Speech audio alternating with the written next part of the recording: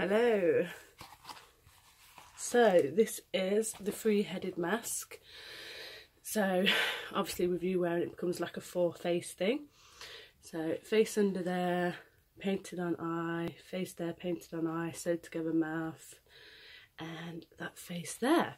So this can come unpainted, so you can have a go at painting it yourself. It can also come without the strap, so that you can actually glue and attach it to your face, but the person who's brought this one wants to wear it as a mask. As you've seen, like, it had this mouth section here left open, and that's because when I originally designed it, I never knew that I was going to be reselling it and things like that, so I also would have probably changed that.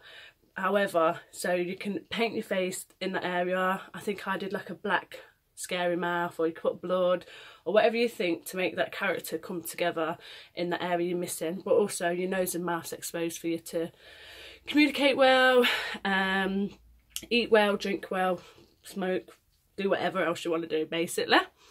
So yeah, that is painted.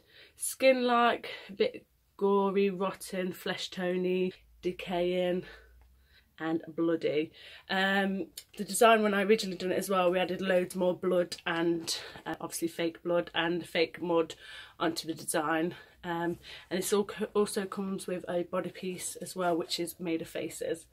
So yeah, the strap is nice and simple. It's like a bra strap, and you can adjust it to the tightness you like. So yeah, and it's made of latex rubber.